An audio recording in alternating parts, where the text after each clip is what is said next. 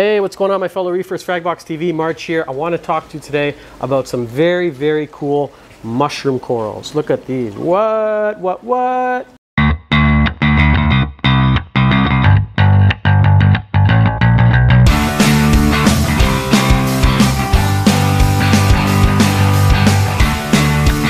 Mushrooms, not the drugs, the corals. I was going through the tanks and I noticed we have a ton of different varieties of mushrooms, so that kind of gave me the idea for today's video to slow down and talk a little bit about the different types and what's going on here, because there are quite a few different ones and they're relatively easy to keep. So mushrooms are a soft coral, and you have to check out Tia's Fluval Evo 13.5 gallon here. We've done tons of videos on these. I can link a couple of them in the description, but she's gone absolutely mushroom crazy, especially on this rock here. So one of the cool things about mushrooms, because they're a soft coral, is that they are not going to, generally, they're not going to hurt each other, with the exception of maybe some Yumas or Rickordias.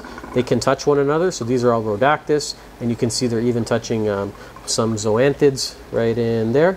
And soft coral generally safe with other soft coral. Over here she's chosen some nice Discosoma species, so that's one cool thing. Oh, there's a nice little orange and kind of black Yuma in there.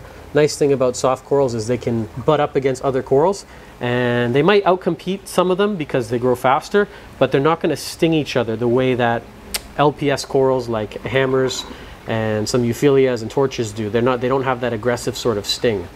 That was my sidetrack for the day. If you guys have seen any of the other videos we do here on Fragbox TV, I get sidetracked quite easily. But anyways, let's take a look at what we have here. One type of mushroom is Rhodactis.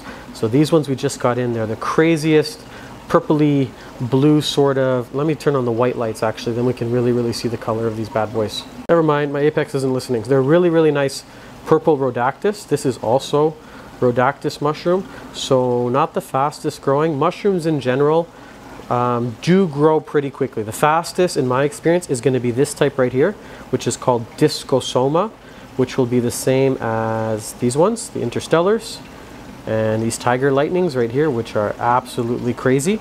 So Discosoma sort of have this flat, smooth appearance, whereas Rhodactis are a little more, I want to say, bumpy. It's kind of hard to describe the difference, but once you know them, it's quite easy to tell them apart. These are Florida Rickordia, which look like no other mushroom, except for maybe Yuma. So we get that question a lot. What's the difference between a Yuma and a Rickordia?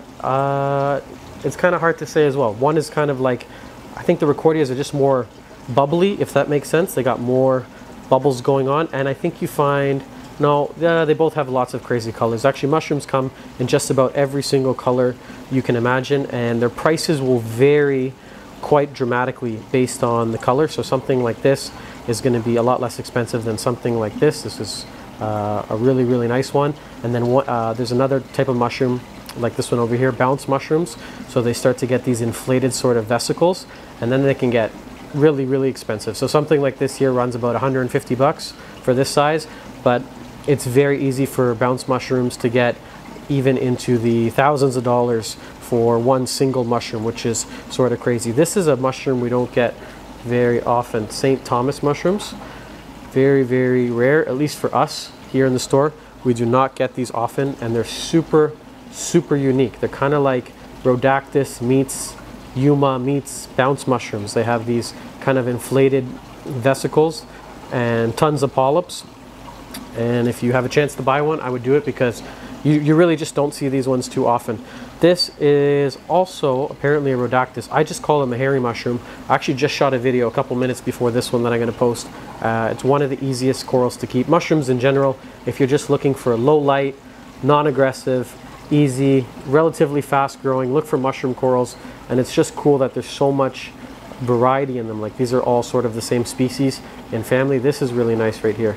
It's kind of like a bluish, yellowy green. It's really hard to describe the colors, and the camera almost never picks them up like what it's not accurate to what they look like in person. These are much nicer in person, I think, than the camera is actually showing off. Here is another nice assortment of Florida Rickordia. These are probably one of my favorite when it comes to mushrooms. I just love the the bubbles on them, and you can stick them together. So Florida Ricordia won't kill each other.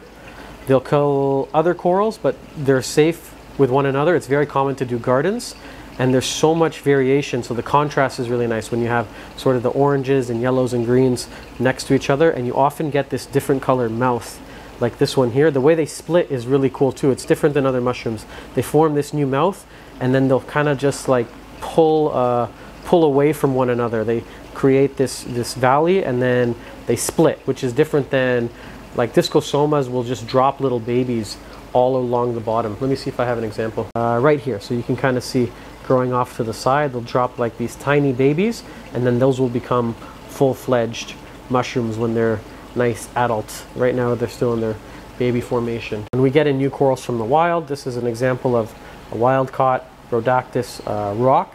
So you can see they just kind of take over the entire thing. So mushrooms need something to attach onto. They're going to grow onto rock or rubble, and if they're unhappy, they'll actually let go. Their foot kind of lets go from that substrate or whatever they're hanging onto, and they'll free float in your aquarium until they find a spot that they like.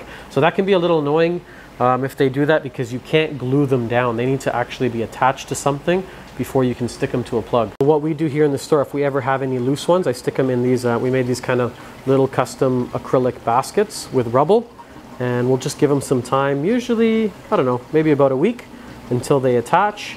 And then let's see this guy here, if he's attached already. Yeah, you can see, let me try and flip him for you, sorry. So you can see on the bottom, he's attached his foot to this rubble. So now what I can do is glue this piece of rubble to a piece of live rock. If I tried to glue his body directly to a piece of rock or a plug, he would say, no, thank you, sir, and he slimes up, and he's just gonna let go and start free floating again. So that's just one thing to keep in mind with some mushroom corals. There's another really nice St. Thomas. This one's crazy right here. This is the one I'll leave you with today. That's it for today's video on mushrooms. If you guys got any questions, comments, please feel free to hit us up. I'm going to leave our email address at the end of the video like I always do. Feel free to contact us if you guys got questions about mushrooms. This is a very, very nice fire mushroom. We don't see these too often. And yeah, that's it for today's video. This has been another episode of Fragbox TV. Thank you very much for watching, guys.